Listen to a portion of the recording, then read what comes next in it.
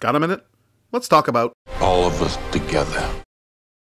I'm not really sure where to start describing the bad in this movie, so I will instead start with the good. James McAvoy is, once again, outstanding, expanding his roster of Kevin's personalities seamlessly. Jackson is also great, and the movie's beautiful to look at thanks to cinematographer Mike Giolakis' incredible lighting and composition. The rest, sadly, is pretty poor. Several characters, including one of the 3 build stars, are treated as mere plot devices rather than fully formed human beings, which I suppose goes nicely with the many contrivances the script fabricates to get characters where they need to be.